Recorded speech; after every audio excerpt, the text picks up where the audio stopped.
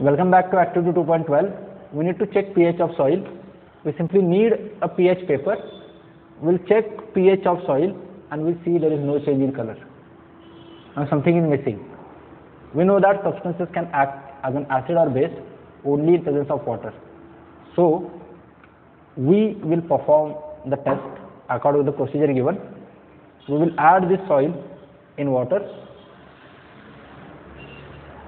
The components which can be soluble in water from soil will get dissolved in it. Most of the part remain insoluble, and that makes it some reddish brown in color. Now again we cannot take up this paper directly and check the pH because there is some colored components over here. What we do, rather, we take up a filter paper with funnel. This is used to filter the things. We will filter out this solution.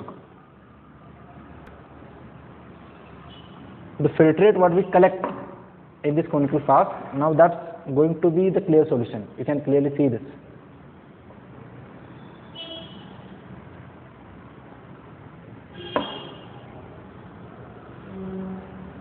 So this filtrate what we have, that's the water which contained some dissolved components which were there in soil, that makes that substance acidic or basic, whatever it is. So we have to collect that little more.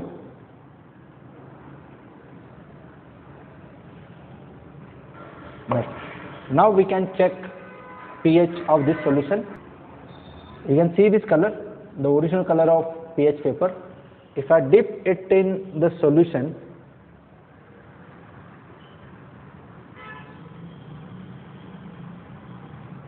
see that this little change in the color observed with the litmus with this pH paper.